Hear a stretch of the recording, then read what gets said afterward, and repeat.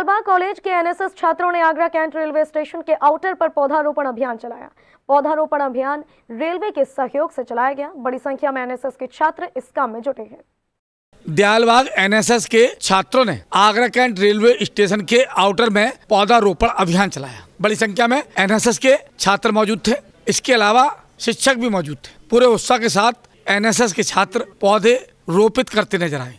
ये अभियान पर्यावरण को ध्यान में रखते हुए रेलवे के परिसर को स्वच्छ बनाने के लिए दियालबाग शिक्षण संस्थान जैसे कहते हैं ना साइंटिफिक सोशल रिस्पॉन्सिबिलिटी के तहत यहाँ पर आगरा मंडल रेलवे के साथ मिल करके ये हरित अभियान चलाया है, जिसके तहत हम लोग प्लांटेशन करा रहे हैं, वृक्षारोपण करा रहे हैं। कुछ साल पहले आए थे तो स्टेशन की क्लीनिंग में कंट्रीब्यूशन दिए थे।